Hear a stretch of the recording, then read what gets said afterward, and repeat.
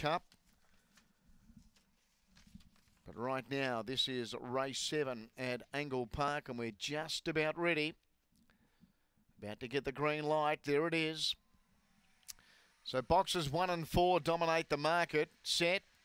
Off they go, and winning the start was Larrick and Lockie pretty clearly here from Westside Nipper and Honcho Manelli as they go around that first turn. Next then was Windmill Hayes, then Mendoza Manelli, further back Blastoise and Menzies at the tail. The leader Larrick and Lockie, Westside Nipper in second, Honcho Manelli third. A gap then to Windmill Hayes and Blastoise off the back. Larrick and Lockie joined now by Honcho Manelli, and the reigning SA Greyhound of the Year roars away. Honcho Manelli to win.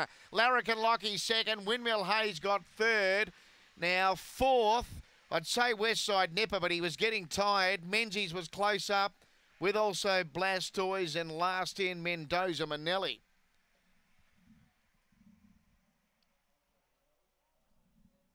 Number 4. Honcho Manelli, the reigning SA Greyhound of the Year. He's got out to pretty big odds here with the support for the red runner. For the winner, Honcho Manelli. He's powered away late by Magambo out of Jackie Bale, Tony Rasmussen trained.